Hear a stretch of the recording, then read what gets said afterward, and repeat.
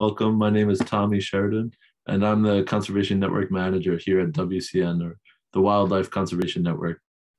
So thank you all for joining us for this closer look, which is our unique opportunity to get you guys to connect with conservationists from around the world that WCN supports, who are working to ensure that wildlife and people coexist and thrive every day. So this year at WCM, we're actually celebrating our 20th anniversary, which is exciting. And thanks to the trust and generosity of many of our supporters, we've had an increasing impact on wildlife conservation. So coinciding with our 20th anniversary this year, we actually brought on our 20th partner to WCN's partner network, which is the Macaw Recovery Network. So today you'll be hearing from some staff from the Macaw Recovery Network, one of our newest partners at WCN. So I'll tell you a little bit about the Macaw Recovery Network's work. With less than only 1,000 individuals worldwide, the critically endangered great green macaw is one of only 2 native macaw species in Costa Rica. And the Macaw Recovery Network, or MRN for short, was founded by Dr. Sam Williams, who works with partners across the species range to restore their populations, while also protecting and reconnecting habitat. So MRN recently brought also the endangered yellow-naped Amazon parrot under their conservation efforts, and they hope to see thriving populations of both these species flying over protected forests throughout their ranges. So a little bit about our guest today, Dr. Sam Williams. He's had a lifelong fascination with parrots. He completed his undergraduate degree in ecology at the University of Stirling in Scotland, and he completed his doctoral studies on the island of Bonaire to help the conservation of the island's yellow-shouldered Amazon parrots before he moved his focus to Costa Rica, where he began working in 2015. And Sam brings incredible energy, scientific expertise, a lot of good humor, and a passion for conservation for his fight to help save macaws and parrots widely across their range. So I've had the pleasure, luckily, of visiting MRN's tremendous team in Costa Rica, and I'm confident that today's presentation from Sam will help transfer some of you out to the rainforest there. So I hope that you enjoy it. And on that note, I'll pass it over to Sam for a brief presentation before we have the chance to chat together during a Q&A about MRN's work. So thank you all for joining, and over to you, Sam. Great. Thank you very much. It's lovely to be here chatting with you all. And I'm going to share my screen and we'll get into this. And if you can hear the dog in the background, he's dreaming. He's being, I don't know, I hope that microphone doesn't pick it up. So today I'm going to talk about our work here in Costa Rica, and it's a big team effort. And it's a privilege to be able to talk about what the team get done and all the work that they do. As Tommy's mentioned, we're working with 2 macaws and an Amazon parrot, but today I'm going to focus on this species, the great green macaw. And this is the rarest of the 3 species that we're working with, and it's really on the very edge of extinction with only 1,000 left. And just briefly, we work in 3 main areas. So we actually work with the birds directly, and we do hands-on management of the birds. And the idea is to try and increase their numbers as quickly as we can. But there's not really any point doing that unless we're also thinking about where they're going to live. And this is an area of forest that where our team are based, up in the north of Costa Rica. And there's actually 3 great green macaw nests in this photograph. A really important piece of forest. And when we save the birds and we increase the numbers of birds, we need to think about where they're going to live, and we need forest. And the great greens are a little bit picky, to be honest. They really like good forest. Scarlet macaws are more adaptable and can actually sort of do okay in some semi-urban environments even.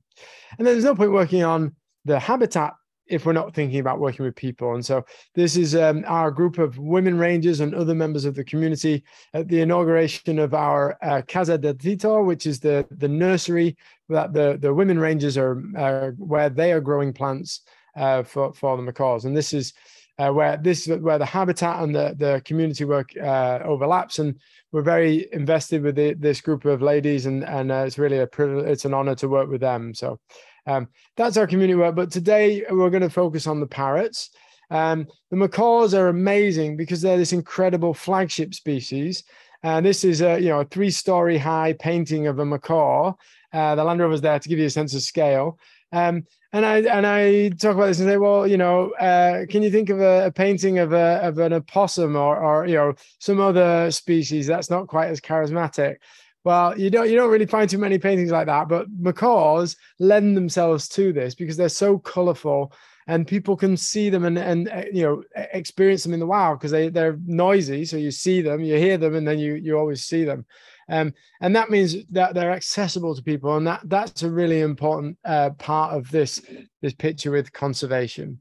The great green macaw is kind of boring green when it's sat perched, but when it flies, it's got tremendous colors. And so when we protect them, we protect all these other species as well. So we protect them, and to do that, we need to protect the habitat.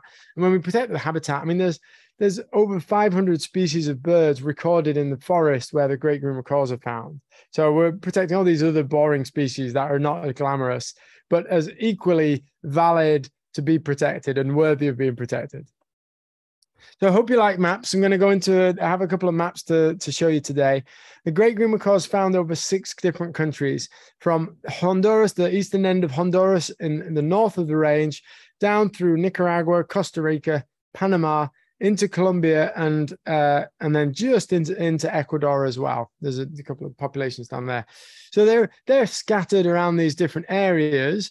And when we look at this area of Costa Rica, the north of Costa Rica, when we zoom in here, this is the border, and then this is Nicaragua up here. The great green macaws are sort of found roaming around in this area. And that's where our team are working. It was rainforest.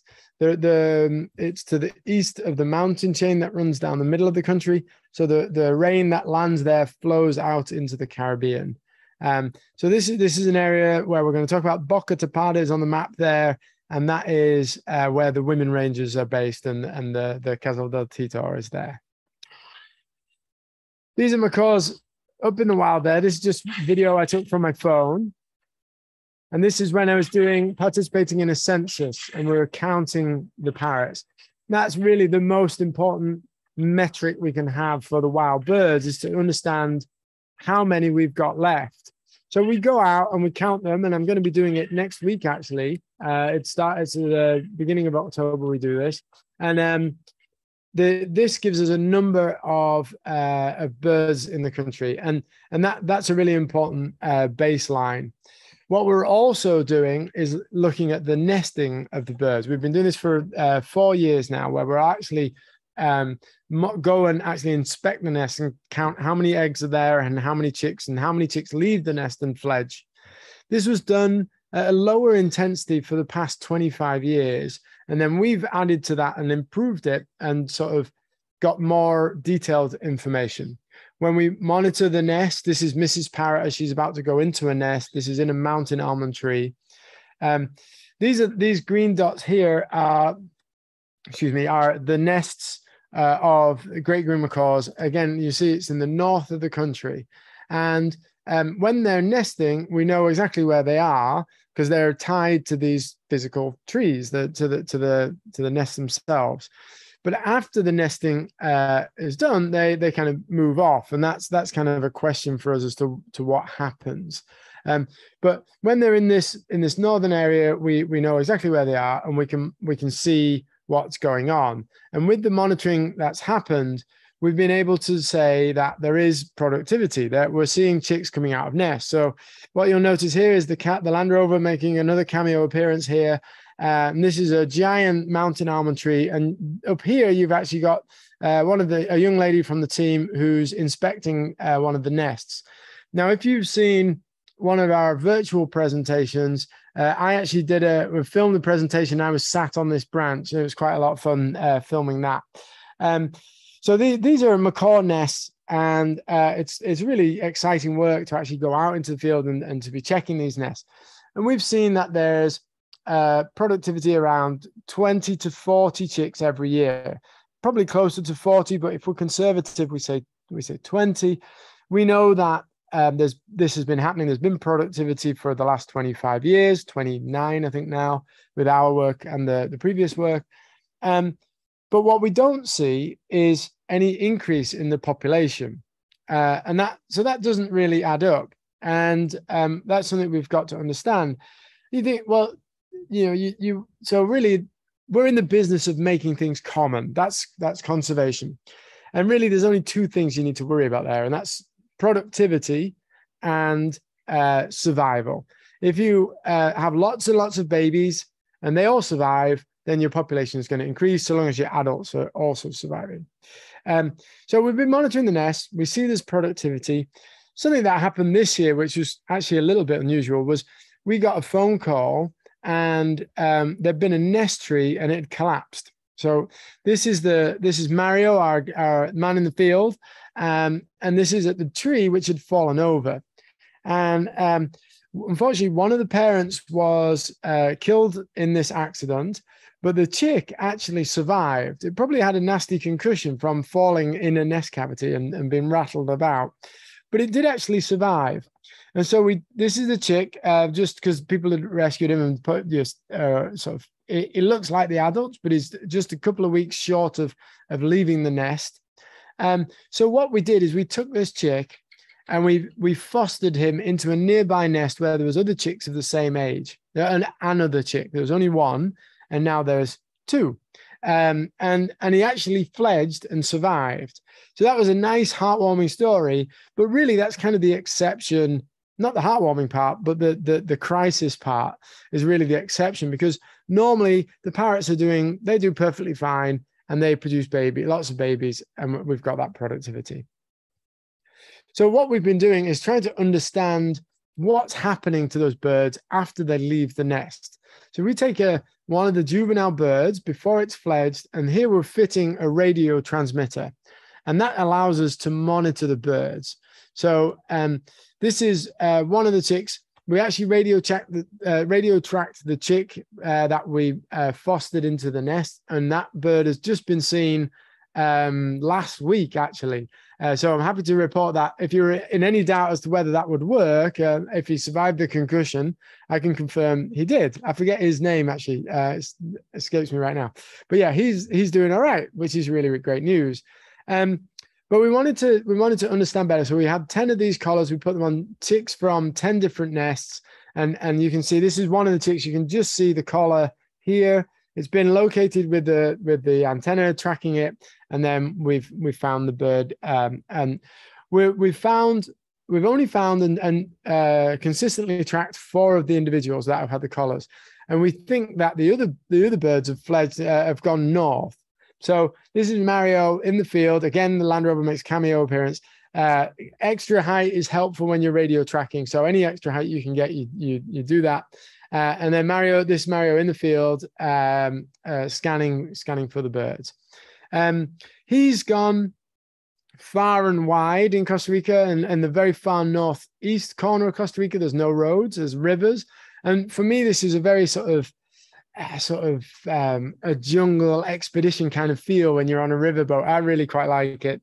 But unfortunately, there's no parrots were found on this trip at all, and that's what we're finding a lot. But in scientific terms, that's important data. The zeros tell us something. It's not a lot of fun when you're not actually, successfully tracking the birds.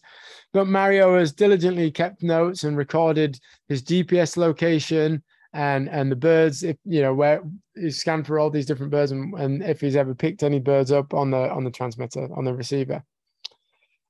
So this is the nesting area. We picked 10 of the nests from this area, 9 different nests. There was one nest we picked, and then we fostered the other bird into that nest. So that nest actually had 2 chicks. And 4 of them we've kept track of, but 6 of them have gone, and we think that they've gone to Nicaragua. And what we're expecting it to happen in the next month is we'll find them again at these large communal roosts where we're doing the census. Because in October, the birds are back. There's a couple of big roosts along this area down here. There's other roosts that we know of. Roosts are where they sleep, and they're very, very social, and they all gather together. And so we'll go to those areas, and what we're hoping is we'll re-encounter those individuals, and that will tell us about the survival. It won't tell us so much about the distribution, where they're going over time, but it will tell us about the survival. And this is eBird, which is citizen science data that tells us where the birds have been seen. It's very biased to where people go, and particularly where tourists are going. So there's lots of sightings along the roads here, and this is a road around here. This is also a popular tourist area. Not so many sightings out here where there's no roads. So it's this is useful information all the same. It does tell us something, and the radio collars we're hoping are going to kind of help us understand this. But we've also been out in the field with a professor from New Mexico State University, and we're looking to do a collaboration with them and have a master's student. And we're actually looking to do GPS tracking devices so that we can get a better understanding of where the birds are going. We know that the habitat has been degraded, and the what was continuous rainforest across this Caribbean slope, we lost a lot of that, particularly from the sort of 70s and 80s, where, well, actually back to the 50s, we lost lots of sort of land almost clear cut to make way for the sort of meat production for the booming fast food industry in North America. And then since the 80s, we've actually lost mountain almond trees, which were extremely hard wood. They were too hard to cut with chainsaw prior to the 80s. The technology, it was the addition of carbon steel blades, saws on the chainsaws. So we know that the habitat isn't perfect, and we're trying to understand all these different aspects of it, like why are the parrots here and not over there? Is it driven by the habitat, things like that? But we're also trying to understand, first of all, the basic pattern of where the parrots are in different months. So we've got that eBird data, that map that I showed you. We've got our own recordings and anecdotal observations. And we wanted to try and enhance that. But we know that the Costa Ricans in rural areas, they're not going to go and get onto eBird and get a whole login and all that kind of stuff. But everybody here is on WhatsApp. So what we did is we set up a WhatsApp hotline, and just a simple phone number, and we had people reporting sightings, and some of them sent us pictures. And this is actually one of the photos that was sent to us by somebody, a member of the public. And here's another one, a phenomenal picture. And somebody had just sent us this by WhatsApp, said, "Yeah, we've got some parrots in our garden today." So really amazing stories. We've had, I think, now over 150 different sighting records. That was more biased towards when we were doing the census last year. We're doing another push on it now and announcing it publicly. And then we try and get more recent sightings prior to doing the census again. But another layer of detail that we're trying to add on is working with a PhD student. We've been tracking, we've been putting passive audio recorders on where these dots are. These dots are every 10 kilometers north, south, east, west.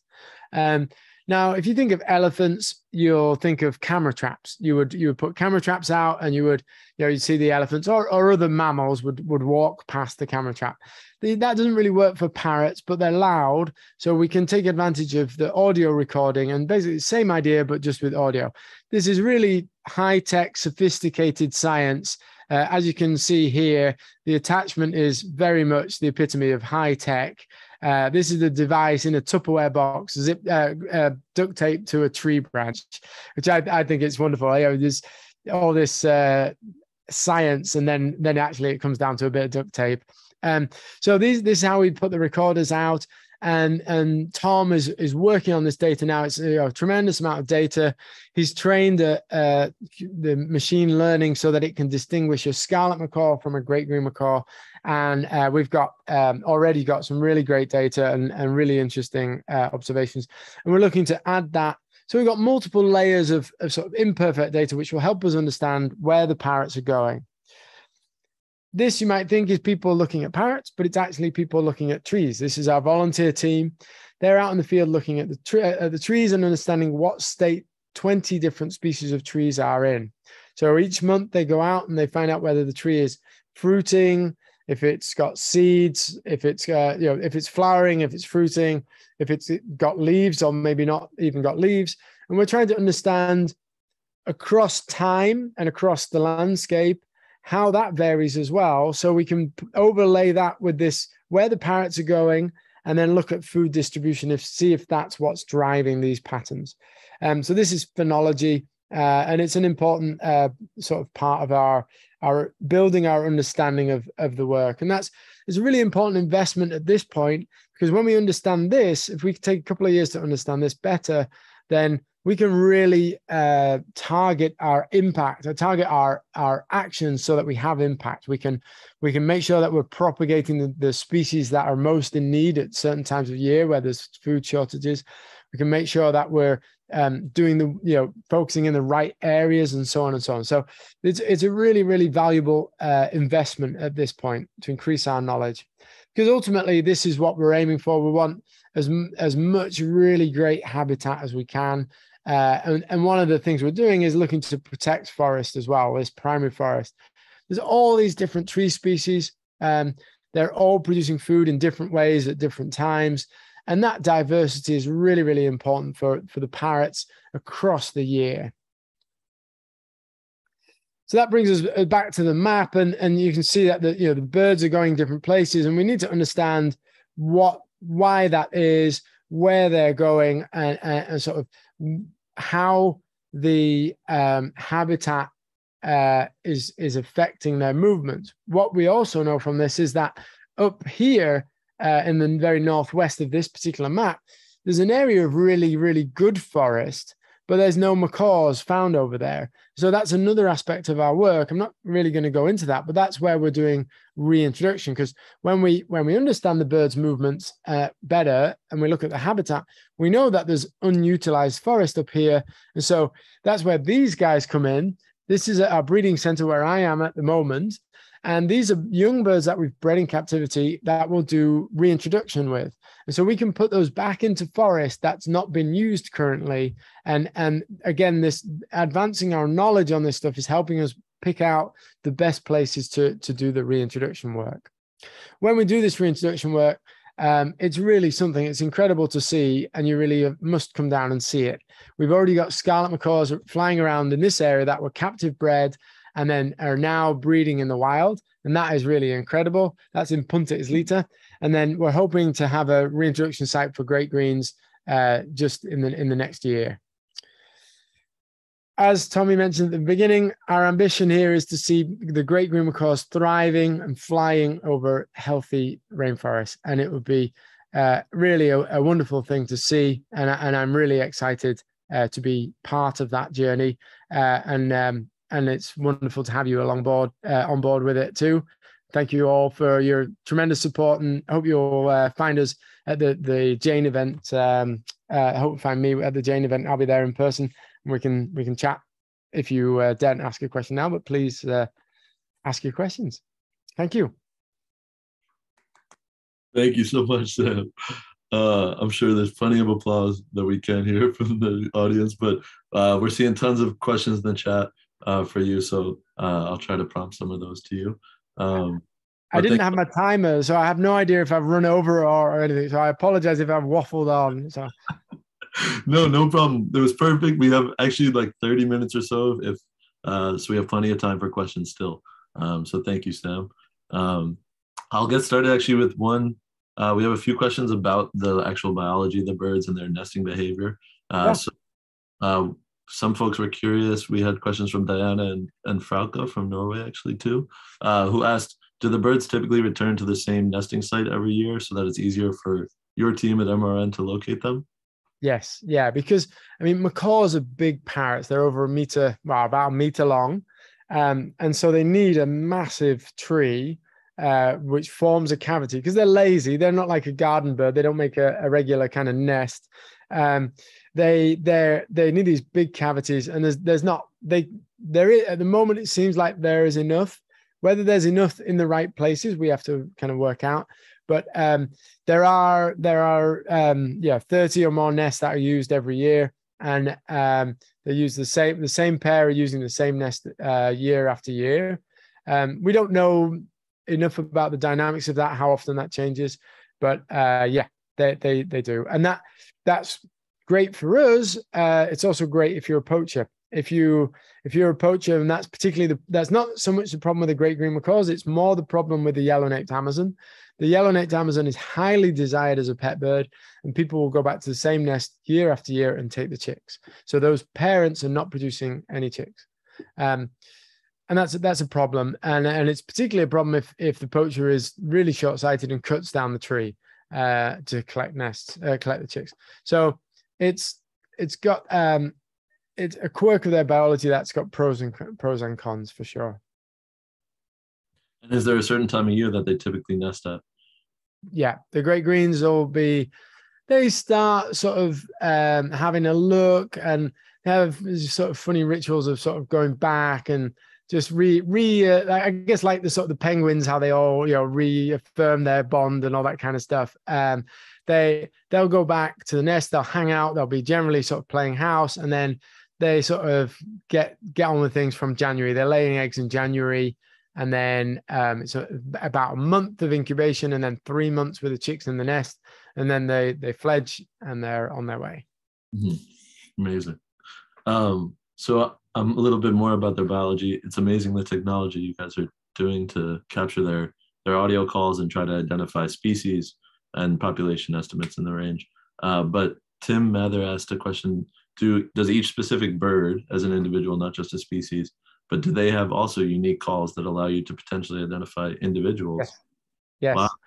Just as you and I sound differently. I speak perfect English, obviously, and you're a New Yorker. So, what we've found, what Tom, our PhD student, has found is that in specific contexts, we can identify individuals by voice, basically. And the context that we know is when Mrs. Parrot is in her nest, the male comes along and he calls to her and he says, "Morning, love, I've got your breakfast." And she knows it's him, and she'll come out of the nest and be fed by him. And I found this interesting when I was doing my PhD with Amazon parrots, because there was a couple of places, kind of like canyons, with 3 or 4 parrot nests in the same space. And they absolutely know who's who. The female is not coming out of the nest when it's the other male. She's only coming out when it's her guy. And so, yeah, they absolutely know. And in that specific context, we can identify, we can distinguish, Bob from James, or Jose from Fabio, or whatever. So, so they do. Yeah. And the colleague the researcher that we're looking to collaborate with, he's really interested in looking at in the nest. There's some birds where it's been shown the parents have got different names for each of the chicks. And I mean, parrots are so highly social and they're vastly intelligent. Wouldn't be a big surprise if they already named them in the nest. Incredible. Wow. Yeah, it seems like the more our technology improves for studying ecosystems and biology, that we're learning more and more that this predictions or estimates people had about dialects between individual animals is seeming to be more and more true, even with marine mammals in the ocean and macaws. Oh yeah. I have a little bee in my bonnet about this, so I'll just add a little thing. Thing I don't like about science is we say it doesn't exist until we can prove it. And like, my dog over there, when I come home, he's happy to see me. I know that. I don't need to do a scientific study. And I don't like that we have to prove that it's the case. And it's like, we know parrots are super smart. We know, I'm absolutely convinced that they don't just fly around the landscape willy-nilly. They commute to the tree, the specific tree that they know has fruit in that particular month.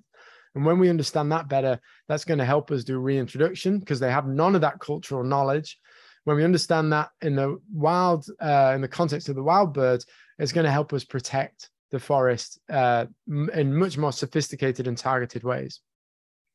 Amazing. Okay, I'll ask one more question from the audience about their population, and then we'll get into some questions about Emeran's work with the community and collaborations with other Costa Rica as well. But Julio asked, have you been able to estimate the overall population of the macaw, probably the great green in specific, in Costa Rica with the data you've captured? You guys are working on more population estimates. It's the estimate is around 350 birds, I think. That's kind of where we're at. There's error bars on that, but it's about 350 individuals.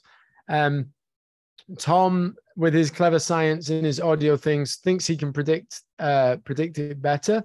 I like seeing birds. I like going, there's one, there's another one, there's three. But Tom's got his clever science stuff, and he thinks it might be more like 500 to 600. So there's definitely some room for improvement there to sort of bring these two numbers closer together, make sure we're getting it right. But what it tells us is it's not 3,000. It's not even 1,000 in Costa Rica. There might be a bit of give and take, but it's close enough for me that we know we need more birds. That's all we need to know. The census work takes place in October, the beginning of October. And this year, we're actually leading a range-wide effort. We've reached out to, I think, 70 different organizations and tried to contact people or organizations in the 6 countries. We're over the same long weekend. I think we're going to be counting the parrots. I don't know that actually if it's a long weekend or I know I'm doing it on a weekend, or whether actually we're extending the window to a week. We're deciding on that one. And Jose and Cesar on our team have been leading this effort. And we're going to do a six country count. Won't be perfect by any stretch of the imagination. There's areas of Honduras which you just can't go to. But it will be a joint effort, which is something we're really, really excited about. And that will be the start this year, and something to work on and improve as time goes on. Brilliant. Good to hear. So yeah, on that note of collaborating with other organizations, because we can't all do this alone, we had some questions from Sonia and Diana about specific orgs they're aware of in Costa Rica that they were curious if you work with more or are familiar with. One of them, Diana, asked about, do you know or interact at all with OSA Birds, which is an organization I think that works on the OSA area? Yeah, we don't. People often ask us about that because there's lots of scarlet macaws down there, and it's the stronghold for the species. And they say, well, are you working in OSA? And it's like, no, we don't need to. There's loads of birds. And so it would be sort of inappropriate for us to put our efforts on where there's lots of birds when there's rare birds or endangered species over here.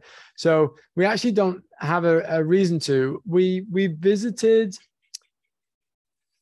One of our team went down to OSA and was visited a partner, but more around native plant nurseries, and was looking at how they're doing it down there and things like that. And but it was OSA conservation, I think. So we're nice and friendly, but we don't actually have a reason to collaborate and work on anything together at this point. Great. Okay. We like to think we're friendly anyway. Yeah. So yeah, if you guys know of other orgs that you recommend, feel free to drop contacts or websites for MRN to keep an eye out for. The other one, Sonia Noring, who's from New York, asked, does MRN at all partner with a group called Natua Macaw Conservation Sanctuary? Yeah, Rodolfo and Minot. Yeah, we know them well. And what we're hoping to do, they also have a captive population of great green macaws. And we're hoping that with our reintroduction work that we can collaborate with those guys. They're great guys, and we know them well.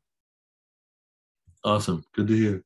Okay, next question we have is from Leandre, who's from the DRC, and Leandre was asking about some of MRN's project work to support communities in Costa Rica. So she was asking, or he, I'm not sure, was asking if there's any tourism income that you guys are generating with the local community members, or how you guys interact at all with local community members.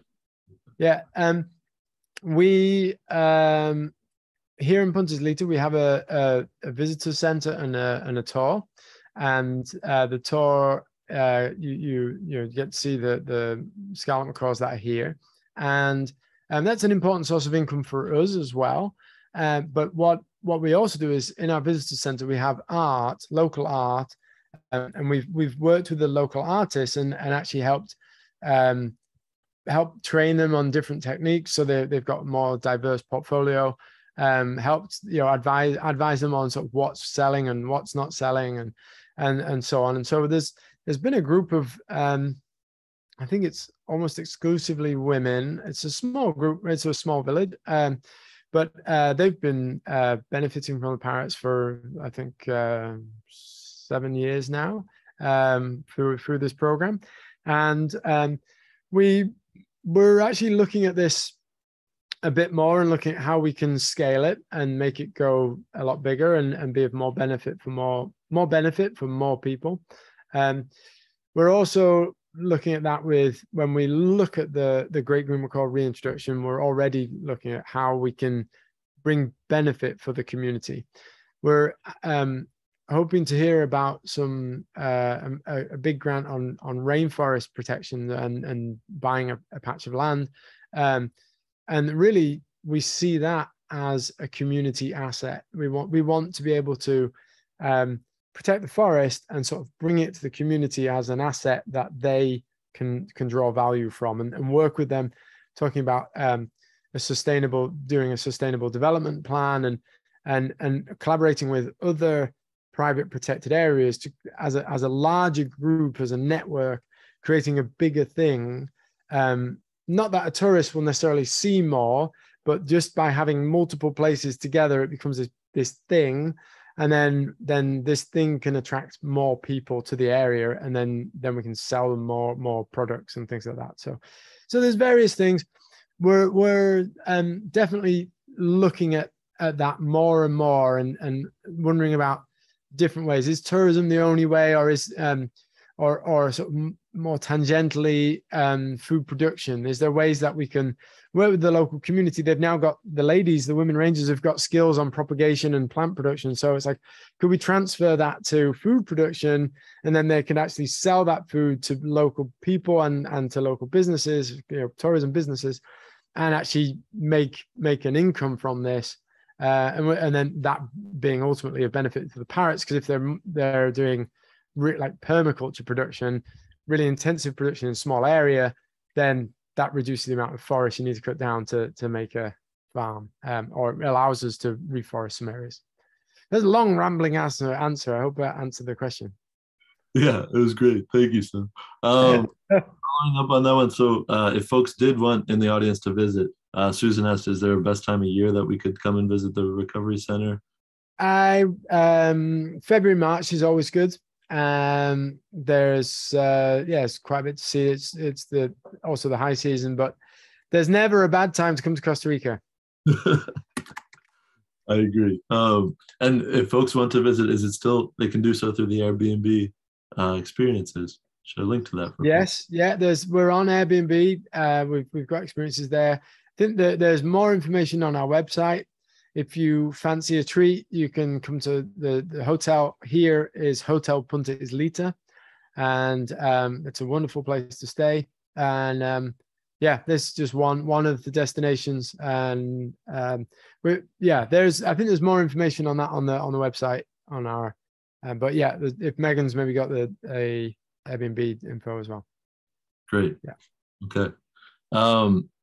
Another question to follow up on I think you went through with your community work, and that touches on this, but Paul asked what steps are being done to combat poaching. So maybe you could talk about the education work that MRN does as well. Yeah, well, actually we're looking to do in the next 12 months is actually work with the authorities and actually do education with the authorities, and to support the enforcement of the law and help them be in order, to be able to do enforcement, because they don't even know really there's on paper the parrots are protected, but it doesn't really translate. So how can we looked at that and said, well, we can the most important education is actually working with the law enforcement on the sort of the whip side of things. But on the carrot side of things, we're also doing education for the community and outreach and sort of improving understanding of the situation for the parrots,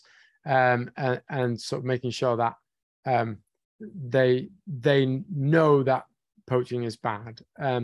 We've done some work in the far northwest, and the yellow-naped Amazons in the drier areas in the northwest of the country. And we worked with a partner organization who'd done this with turtles. They got the local community monitoring the turtle nest, and then everybody went, when we eat all the eggs, there's no more turtles. And so we're kind of wanting to do that with the nest monitoring of parrots as well. And that's something we've had a go at. And we're sort of evaluating whether we've got the resources to do that work or not. So yeah. Okay, great. Well, the more resources you have, the more you can do amazing projects like that too. So Of course. more of your work. Um, Hint, hint. yeah.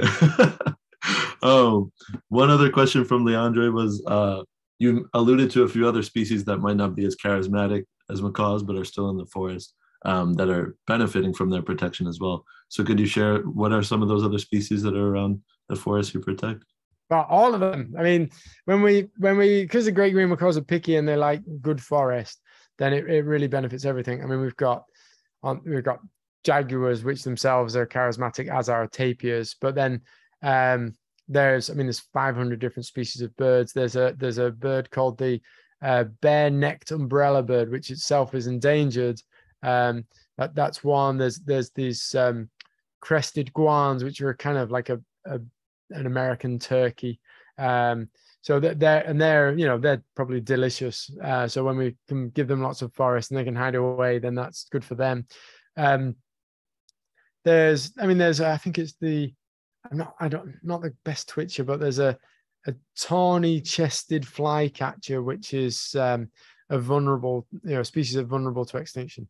And then of course, I mean, that's just the birds and the mammals, but you've got all these frogs and amphibians, and you've got orchids. I know, I mean, there's rare orchids, there's rare trees. We're actually in the process of, the trees kind of get forgotten about. We think about the macaws are endangered, but the mountain almond tree itself is probably critically endangered when we actually look at getting it on the red list. So we are in the process of trying to get several tree species red listed, because that will help us protect them as well.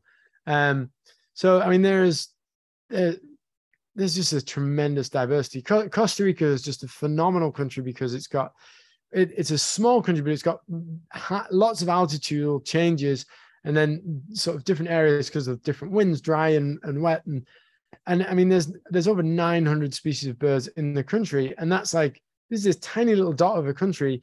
And Australia's only got, about 900 species of birds. So it's the diversity here is phenomenal. When we protect that rainforest, there's all these species. So that, I can't just list off I can tell you my favorites are some nice birds in there as well. But there's a whole range of species. It's incredible. I'm sure those audio devices you have are capturing an incredible symphony of sound. Yeah. I encourage, if Tom ever wants to share those sound recordings for people to fall asleep to somewhere or something. We're working at more like the other end of the sleep. We're working on it with a company that's going to be sponsoring us, and it's a bottled water company with aluminium bottles, and it's called Rainforest Water. And we're going to be doing an alarm. What the owner of that company is very into this kind of stuff. We're going to do an NFT, I think it is. We're going to do some of this modern blockchain stuff. I don't know, and we're going to do some audio clips, and they're going to incorporate it as an alarm that you can download, so you can wake up to the sound of macaws. It's not quite the melody you might fall asleep to, but more like the sort of bomb going off kind of alarm. That's more a macaw's call.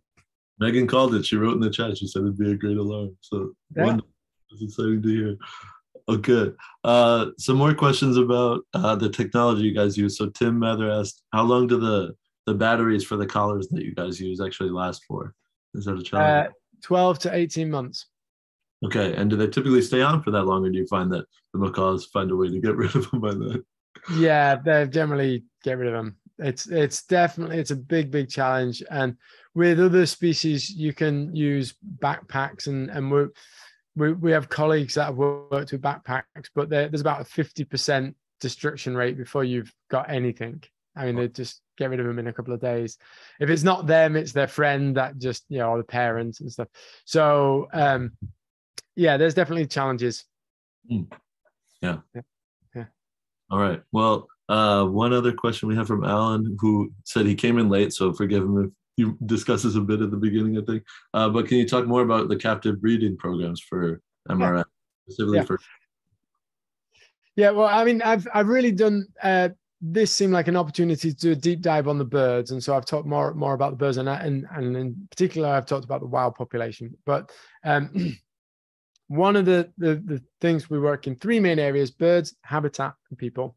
With the birds, we want to increase their numbers as quickly as we can. So we work with the wild population and just look at the survival and the productivity and try and increase those, where you work out what's the worst bottleneck and address that bottleneck so that the population increases as quick as we can. But when I came to Costa Rica, there was already a center with a collection of birds. There was no breeding going on or anything. And so we've worked to improve that, the breeding center. And we now have, each year we have about 12 pairs of great green macaws that are set up to breed. And they produce babies, and it's their babies that we are going to be releasing back into the wild in an area where there are no great green macaws, but there is good forest. And then we support those birds once they're in the wild, and that gives them a safety net while they build up this map of where to find wild food.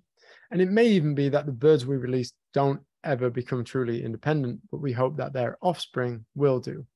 And this is that I talked about culture, touched on it a little bit. With wild parrots, they're following their parents around for the first 9 months at least, and then they're in social groups learning from each other. And they build up this mental map, and this is cultural knowledge that's passed on from one generation to the next. And as the population has receded, we've lost some of that cultural knowledge, and so that's a bit of a shame. I think we're barely scratching the surface of what we know with that. When we do reintroduction, there is no cultural knowledge, and we've got to build that up again. So that's definitely a challenge, and that's why we do the supplemental feeding. So Incredible. I don't know if that's that. I mean, I sort of went beyond the captive breeding there, but I hope that kind of answers the question. Absolutely. Thank you. Okay, we are reaching almost the end of the hour. So we have one or two more questions we'll try to get in. One is from Donna, who asks if you see a possibility for volunteers at all to help analyze some of the data from the audio recordings, or I believe most of that is done through an AI machine that Tom has made nowadays too. Yeah, it's huge amounts of data. And it's more that it's the researcher themselves needs to go through it, and I don't know the specifics of it because I've just gone, okay, you do it. That's how I like to, off you go. I don't know if it's something that he could delegate in future, so I don't know. Okay, thank you. But yeah, there are volunteer opportunities if you guys are interested with the Macaw Recovery Network, beyond just analyzing data, but also getting the chance to visit Costa Rica and helping out with the breeding programs or the field research programs.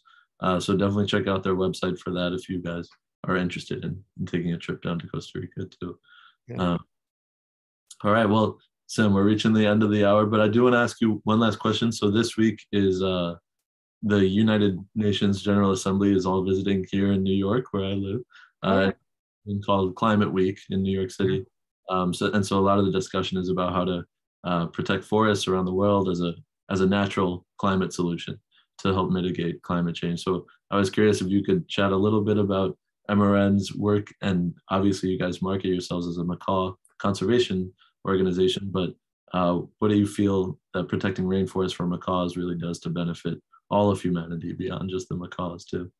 Yeah, it's something I'm ever more aware of and thinking about. I mean, there's no point saving a few parrots if everything else is going down the pan. So I really do see our organization going more in the direction of the forest.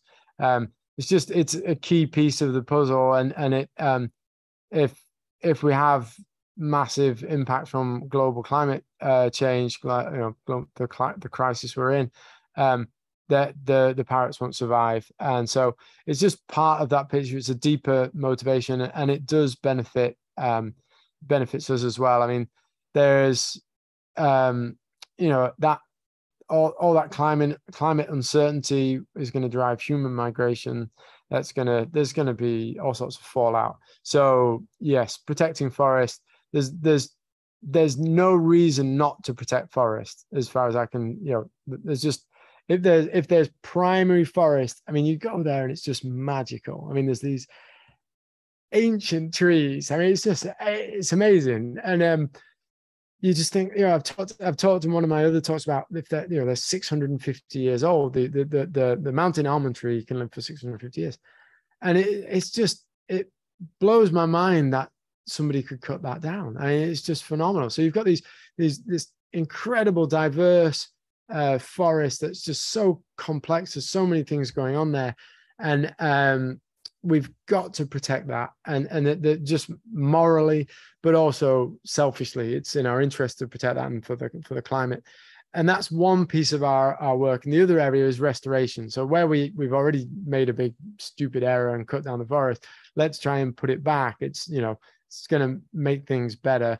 It absorbs carbon in the process and so on. So yeah, that's a really big deal. And we are hoping to get started on forest protection sort of very, very soon. Hopefully by Expo, we should actually have some feedback on some funding, and that will kickstart our effort to be securing this forest. It's huge part of the picture that we need. And then, I talk about the three things: birds, habitat, people. There's no point saving the forest if we're not also working with the people and basically encouraging them to love nature and nature protection and conservation as much as we do. So we've got to invest deeply in the communities as well. Absolutely. Thank you. Yeah, I think you guys have a great strategy to do it. And I think investing in small community-based organizations like MRN is really where a lot of the bang for your buck goes for climate change mitigation as well and protecting forests. So thank you guys for the incredible work you're doing. We do have to wrap it up pretty much now. But if we did not get to any of your questions, please reach out to us at WCN or to MRN as well. Megan has dropped a bunch of our email contacts in the chat. But I just want to say thank you so much to Sam for joining us today, and for the audience for tuning in. I think it was a really interesting conversation, at least for me it was. I learned a lot. So thank you so much. If you guys are interested, we will have further closer looks like this, again, continuing in November 18th with the Elephant Crisis Fund. But even before that, we do have our WCN Annual Expo coming up in about a week and a half or so, starting October 1st, which you guys can register if you're interested over at wcnexpo.org. So we encourage you to check that out. But thank you again, Sam. We appreciate you taking the time today to chat to a lot of the followers around the world. And I hope you all have a great weekend. Thanks, Sam. Thank you. Cheers.